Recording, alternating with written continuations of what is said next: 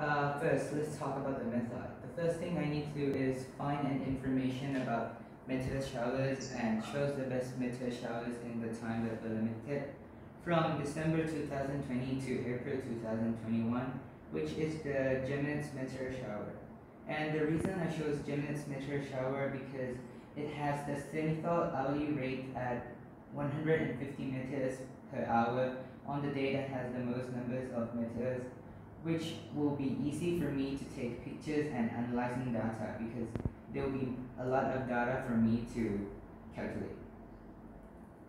So the zenithal hourly rate at 150 meter per hour is on the day of 13 December 2020. So I decide to choose this day for taking pictures, and because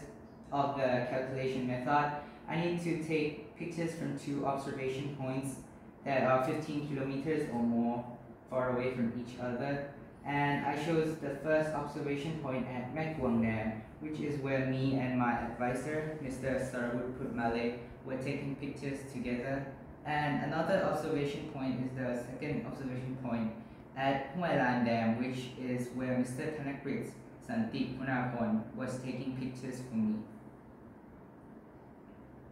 So after I chose the date and the places that I'm going to take the pictures, I then chose the time from 9:30 p.m. of 13 December to 2:30 a.m. of 14 December, and I start taking pictures with the exposure time of 30 seconds and the aperture at 3.5 and ISO at 3200. While Mr. Thanapad's setting was exposure time 30 seconds like me, but ISO at 2500 and aperture at 2.8. After I set the camera, I then set the tripods and do the polar alignment. And I chose the Pollux and Castor as reference stars for tripods to tracks because the Pollux and Castor is the brightest stars of in that area where the Geminids constellation is around that area, and Pollux and Castor is also a star in Geminids constellation too. And these are the pictures that I was taken while I do the trial and set the camera. I tried the ISO 6400 and also ISO 1600, but both of them does not work better than the ISO 3200. On that day and night, I took over 400 pictures, but only 15 of them had the meteor's light that were captured by the camera. And combining with Mr. Thanapad's pictures, I've got around 60 pictures that I can analyze, mesh, and calculate. So I meshed 11 pairs of meteors, and I found that 4 of the meteors pairs were in different directions, but the other 7 has the time in the same direction. So I chose to calculate these 7 methods because I can make sure that these 7 methods are the same methods. So about the calculation method that I'm going to talk about, I will be starting with the parallax method first. For the parallax method, we will start with overlay the pictures first, then draw a straight line from head to head and tails to tails like the pictures is showing. And I then use the rule of 3 in arithmetic to find an angular distance, referring the information from an internet and lots of websites that the angular distance of Pollux and Castor is 4.5 degrees. From this information, I can know the angular distance by calculating. I then divide the angular distance and the distance from observation point 1 to 2 by 2 because we are using the parallax method like the picture is showing. And after I get the number, I calculate with the radians function. Then I put it in the formula y equal x divided by tan p, which is the formula I'm showing too. And the result is now the meteor's height in kilometer. The second method is a trigonometry method. We start by finding and match the meteor star with the reference stars in stellarium and find the azimuth and altitude by this program too. Then I draw a line referring the azimuth from this program, and from observation point 2 and 1 and 2 to the picture's edges, like the picture is showing. The black shows the meteor's head and the red shows the meteor's tail. And I can draw the line from observation point 1 to the intersection, and also from observation point 2 to the intersection. So I can know the distance and use for calculating. After I know this, I put the distance in the method x equal tan theta times by the distance that we can measure. And the tan theta is the altitude we got from observing 2. And next is the result and discussion. The result and discussion we got from parallax method. We found that from the reference data that in National Geography that the meteor should be able to see, most of the meteors should be able to see in range of 50 to 85 kilometers. None of the parallax method that we got the high is in range, but most of them are about 100 to 200 kilometers.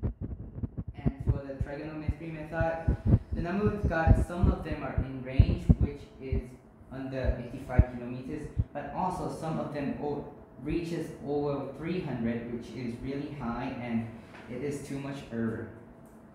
After I calculate the error by using the formula, and I choose the acceptable value at 85, because it is the high where it separates the mesosphere from the thermosphere. I found that from parallax method, the error are stable from about 20 to 90, which is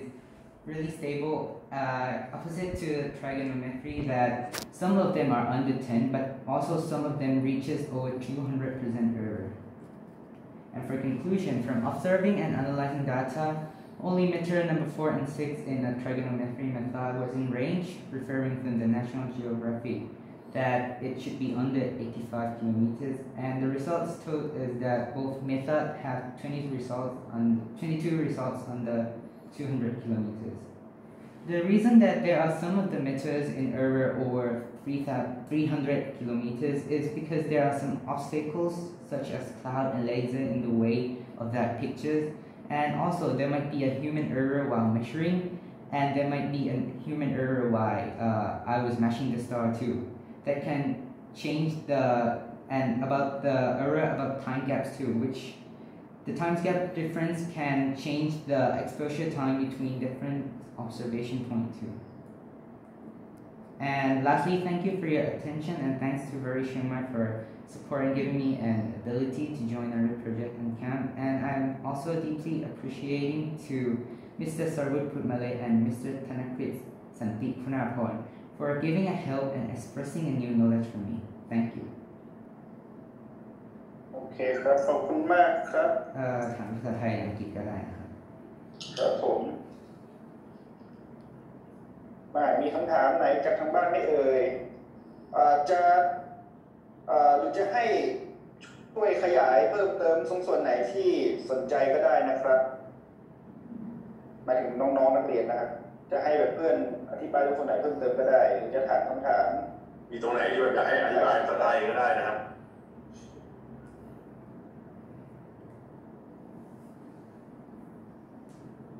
ซิลิมครับ Hello. I want to know when you check the meteor shower, are you focused on the meteor shower or just meteor? Meteor shower. Meteor shower, okay. So have you checked whether all the meteors are coming from Germany instead of some random meteor? Yes, I checked if the meteor is from the meteor shower, because I draw the line back from the meteors to the Geminids constellation too. Okay, so there are also a few things will be interesting to look at. First is the speed of the meteor. So another thing is the incident angle. So how they come into the atmosphere. So I think have you checked that or? For about this, I found the reference sheet too, but the sheets and information that I found is different from each website. And some of them also told that if we about the meteors what do you call it? The if we have the faster or slower meteor, it also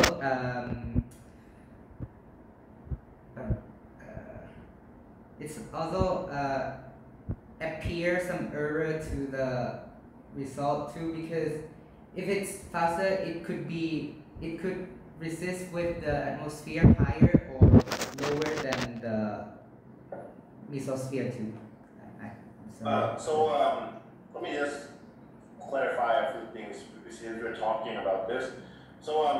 you will not be able to resolve the speed of the meteor because you only have still pictures. Any time resolution is gone. So speed is out of the question. You will not be able to obtain the speed, at least not directly, unless you can calculate it from some other things. But you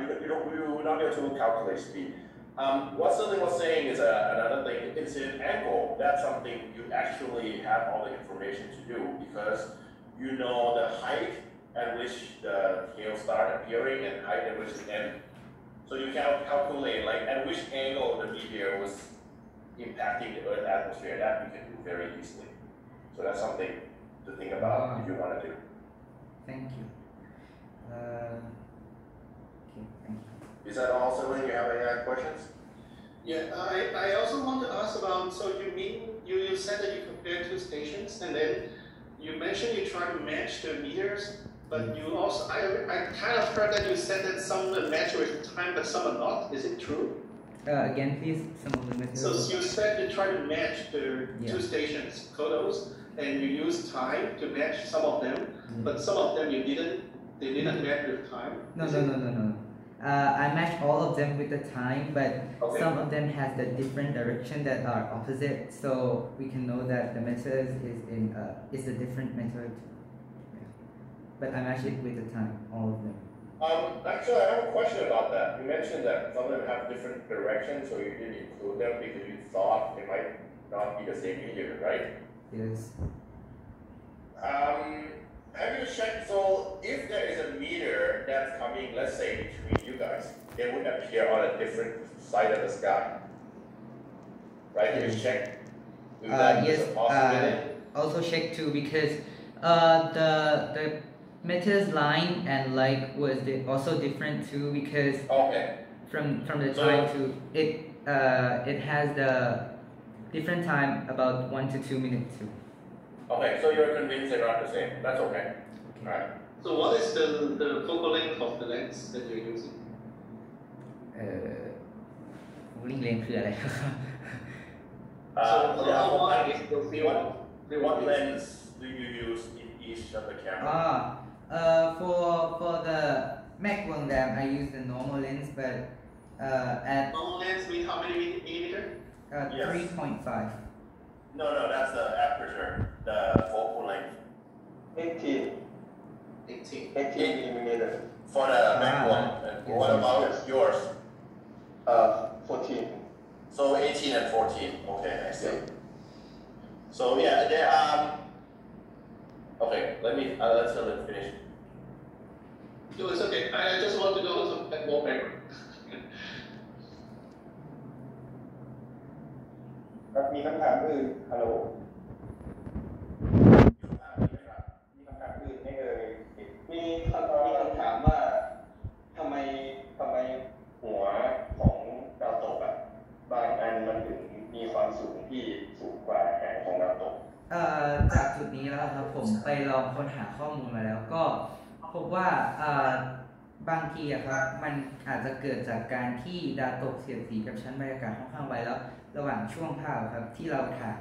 เปิดหน้ากล้องไว้อะครับมันอาจจะแตกต่างกันแล้วก็มีระยะหน้ากล้องที่แตกต่างกันครับทำให้บางทีเราอาจจะเก็บแสงได้ไม่ครบแล้วก็อาจจะทำให้มันเกิดเออร์เลอร์ขึ้นตรงนี้ได้ไม่แล้วคุณเอาอะไรดูว่าอันไหนเป็นบวกเป็นหารนะครับเพราะว่าดูในภาพไม่รู้นี่ว่ามันเริ่มเข้ามาไหนผมลากเส้นกลับไปที่ตัวโอเคก็คือหัวน่าจะอยู่ใกล้เจมินิมากกว่าใช่ไหมเอาอย่างคุณเริ่มอย่างนั้นใช่ไหมครับแผนก่อน ใกล้เคียงดีผมเรียกโปรผ่านสลับกับพวกคุณโอเคไม่เป็นไรได้เดี๋ยวมีใครเป็นถามไหมครับไม่งั้นเดี๋ยวผมจะถามละ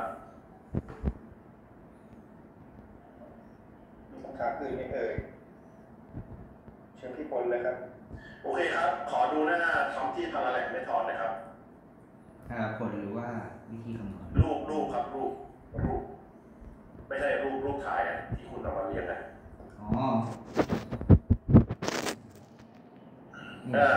อันนี้คือผมจะบอกว่าคุณเห็นว่าคุณเรียงกัน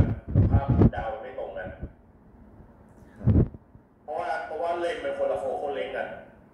ใช่ไหมครับเพราะฉะนั้นขนาดภาพที่ปรากฏมันแตกต่างกันเล็กน้อยคุณจะต้องสเกลให้มันตรงกันเพราะไม่งั้นมันจะเบี้ยวมันสเกลไม่ตรงกันเนี่ยคุณต้องให้ดาวทุกดวงในภาพตรงกันเป๊ะหมดเลยก่อนถึงจะทำมันอย่างนี้ได้นะครับไม่งั้นผลมันจะขาดคือไม่งั้นผลคือคุณวัดเทียบข้างหลังแล้วเทียบกับอันไหนอะไรยังไงมันจะอาจจะงงเล็กน้อยซึ่งมันไม่ใช่เรื่องง่ายนะการที่จะให้ดาวมันตรงกันแต่ก็ไม่ได้ยากอะไรขนาดนั้นลองทำดูก็ได้ใน Photoshop อะไรอย่างเงี้ยไม่ได้นะครับแต่คุณจะต้องปรับสเกลให้ตรงกันกับเป็นส่วนที่ท้าทายส่วนหนึ่งนะครับทีนี้อยากจะถามว่าไอตัวเวลาไอ trigonometry method เนี่ยนะครับอันนี้ผมจะเสนอ suggestion เฉยๆคุณจะลองได้ผมก็เรียกว่า triangulation method อาจจะฟังดูง่ายกว่าอาจจะฟังดูเล็กๆหน่อยนะครับแล้วแต่จะเรียกอะไรก็ได้อยากขอดูแบบก็ได้ครับริ้วที่เป็นแผนที่จอที่คุณได้ดู elevation ของที่ถ่ายสองที่นี้หรือยังคุณสมมุติว่ามันอยู่บนแฟลตกราวด์คู่ใช่ไหมใช่ครับแต่ว่ามันอาจจะอยู่บน elevation ไม่เท่ากันก็ได้ความสูงจากนี้ครับความสูงจากน้ำทะเลใช่ครับผมแต่ตอนทำสเตลเลียมครับผมปรับค่าในสเตลเลียมให้ระดับน้ำทะเลมันเท่ากับจุดที่ถ่ายแล้วแต่ว่ามันใช่แต่ว่าจุดที่ถ่าย2จุดเนี่ยมันระดับสูงกับความสูงจากระดับน้ำทะเลเท่ากันไหมห่างกัน10ประมาณ10 เมตรอ่ะ10 เมตรครับก็คือไม่ได้ห่างกันนะก็โอเคคือผมก็สงสัยว่าอาจจะเป็นเพราะอย่างนี้เราถ้าเรียนขึ้นต่างมากการคำนวณก็จะเทียนได้หมดแต่อาเทียนถ้านั้นไม่ได้มีปัญหาอะไรเท่าไหร่ไม่น่าจะเกี่ยวนะครับผมอันนึงที่ผมงงมากเลยคือคุณบอกว่าerrorเนี่ยเปิดหน้าที่เป็นerrorเลยครับคือมันเป็นอะไรที่แปลกมากที่คุณแสดงerrorเพราะว่าไม่มีใครรู้ว่าดาวตกเหล่านี้มันสูงเท่าไหร่แล้วลุงจะรู้ได้ว่าerrorเท่าไหร่ส่วนนี้ครับผมครับเข้าใจผมเข้าใจว่าคุณพยายามทำอะไรคุณสมมติว่ามันควรจะสูงสักอะไร85 กิโลเมตรอะไรใช่ไหมที่คุณบอกใช่ไหมแล้วก็แต่ว่าคือถ้าเป็นมันไม่ควรจะเรียกว่าerrorนะครับก็คุณผมว่าแสดงเป็นเปอร์เซ็นต์แล้วยิ่งคุณเปอร์เซ็นต์แบบ113.49%อย่างเงี้ยมันเท่ากับว่าอยู่คอนฟิเดนซ์มากว่าจริงๆแล้วมันสูงเท่าไหร่ซึ่งมัน misleading นะครับมันไม่ถูกต้องเท่าไหร่ผมแนะนำว่าไม่ควรจะแสดงerrorเป็นเปอร์เซ็นต์เราอาจจะแค่โน้ตเอาไว้ว่าอาจจะทำตัวเลขแล้วก็แสดงว่า color code ว่าช่องไหนที่มันความสูงมันสูงผิดปกติไปมากๆอะไรเงี้ยแต่เอาจริงไม่มีใครรู้หรอกนะว่ามันสูงแค่ไหนเมื่อกี้ผมลองเปิดเช็คดูเขาบอกว่า Geminids เนี่ย disintegrate while at height above 39 kilometers ไม่ได้หมายความว่ามันไม่สามารถสูงกว่า39หมายความว่ามันหายไปก่อน39แน่นอนแต่มันอาจจะเจอตั้งแต่สูงกว่านั้นก็ได้ไม่มีใครรู้มันอาจจะสูงก็ได้ว่ามันอาจจะเป็น100 กว่ากิโลเมตรก็ได้อาจจะ300ก็ได้ไม่มีใครรู้เราโน้ตเอาไว้ได้ว่าพวกที่สูงเกินไปอันนี้เริ่มไม่ค่อยแน่ใจเท่าไหร่แต่ว่าข้อมูลมันได้อย่างนี้จริงอะไรอย่างนี้ผมว่าน่าจะโอเคกว่านะครับถ้าเราเช็คเราไม่สามารถตรวจเช็คว่าข้อมูลที่เราทำออกมามันแบบมันถูกต้องไกลเคียงอะไรเงี้ยแล้วมันจะรีเช็คสิ่งที่เราทำออกมาไงนอกจากรีเช็คขั้นตอนแล้วนอกจากเราต้องการจะพรีเซนต์ขั้นตอนของมันเนี่ยคุณคิดว่าเวลาเขาค้นพบดาวเคราะห์นอกระบบดวงใหม่เขาจะรีเช็คกับใครว่ามันมีจริงหรือเปล่าเพราะในเมื่อคุณเป็นคนค้นพบคนเล็กคนเดียวและคนแรกใช่ไหมในเมื่อคุณเป็นคนเดียวในการหาอย่างหรอในการแบบไม่ก็ ในกรณีน้องเป็นคนแรกและคนเดียวในโลกที่วัดความสูงถึงดาวตกเหล่านี้เราจะไปเช็คกับข้อมูลที่ไหนเช็คไม่ได้เราก็ได้แค่แสดงให้เห็นว่าเราทำทุกวิธีทางแล้วที่จะทำให้วิธีการวัดของเราได้แม่นยำที่สุดเราก็เดมอนสเตรตแสดงให้เห็นว่าวิธีการแล้วก็แมทแล้วก็ลอจิกของเรามันถูกต้องและที่ถูกได้แล้วแล้วก็ปริมาณว่าเลอร์ของวิธีที่เราเกิดขึ้นเท่าไหร่ให้เป็น confidence interval ก็ได้อะไรอย่างนี้นะครับลองประมาณเลอร์ถ้าอยากจะลองทำดูจะลองประมาณเลอร์ดูก็ได้นี่นะแต่นี้ลองไป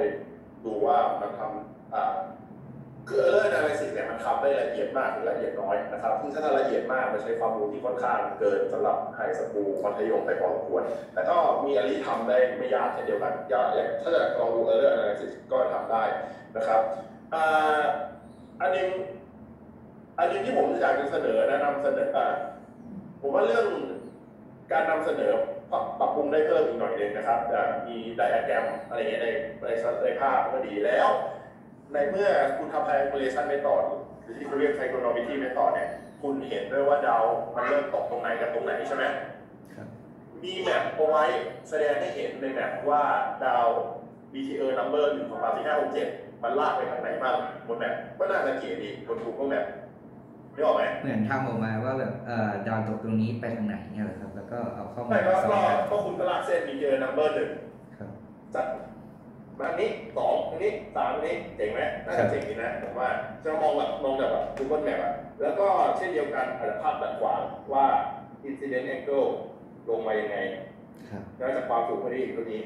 อะไรอย่างนี้ต้น with the best data that you have สมมติว่ามันถูกเอาไว้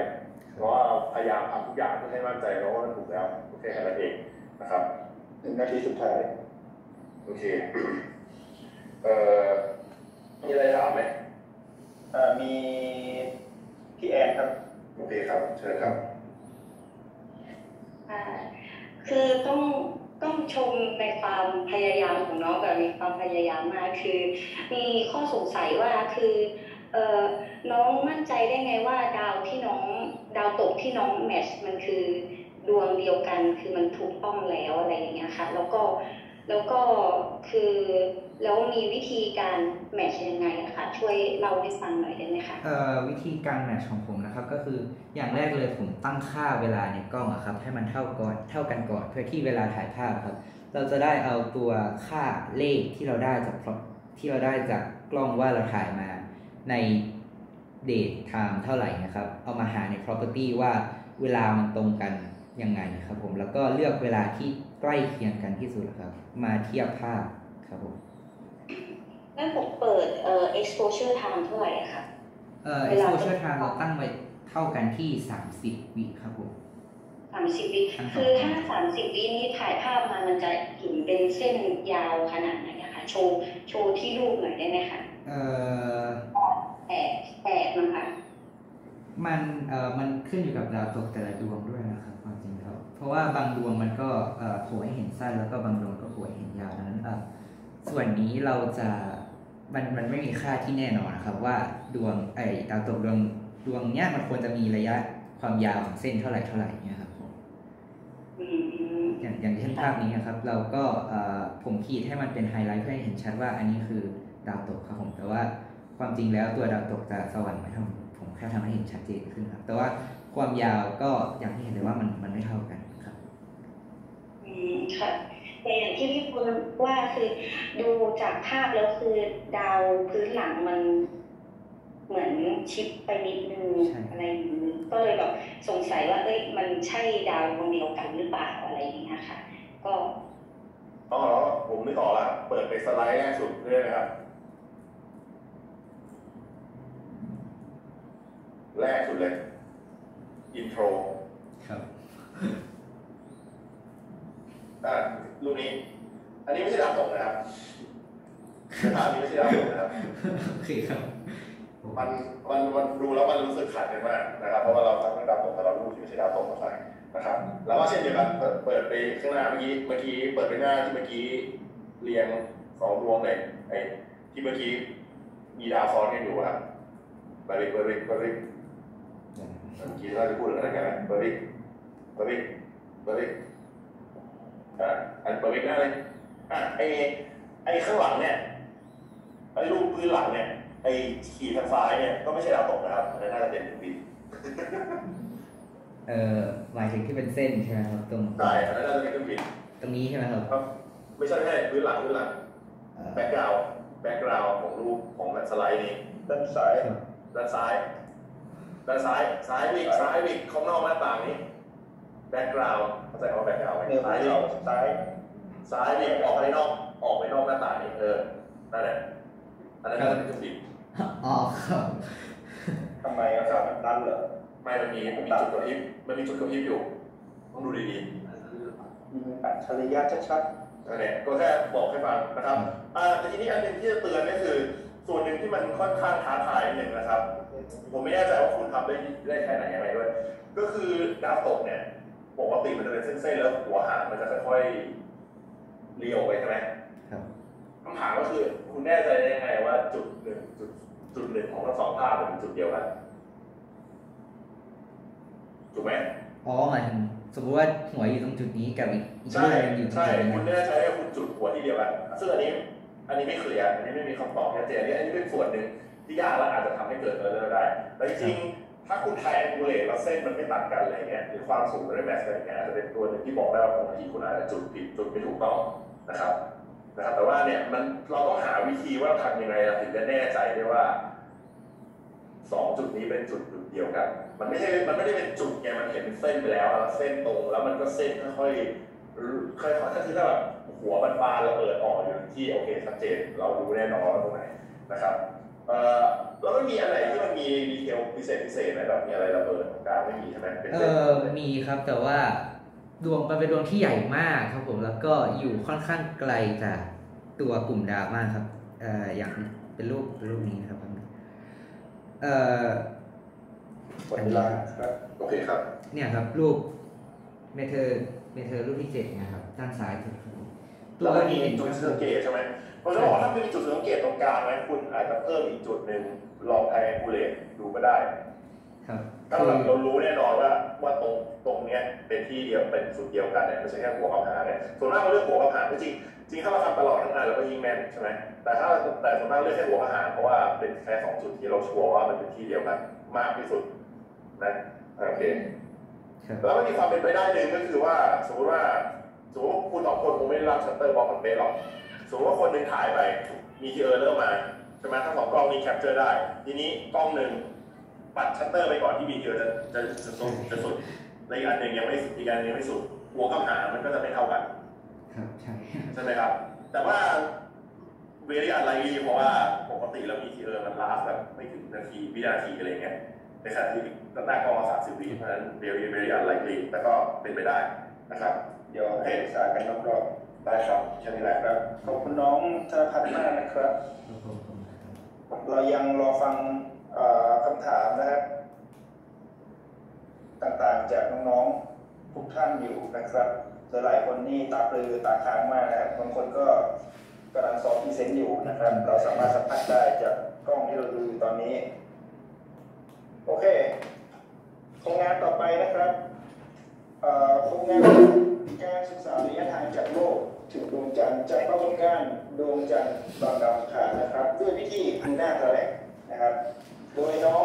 พลอยใสโรงเรียนสาธิตมหาวิทยาลัยราชภัฏภูเก็ตนะครับถ้าพร้อมแล้วน้องแชร์สไลด์แล้วเริ่มนำเสนอได้เลยครับแต่เขาพูดในสิ่งที่ผมจะถามหมดเลยเขาพูดในสิ่งที่ผมจะถามหมดเลยครับที่จะถามเขาหมดเลยที่อธิบายเรื่องแบบถ้าเลิกเองเราปิดประตูว่าเราทำจะถึงเราฟ้องขึ้นมาเลยนะครับรอไว้ก่อนครับปิดเลยก็ได้ครับ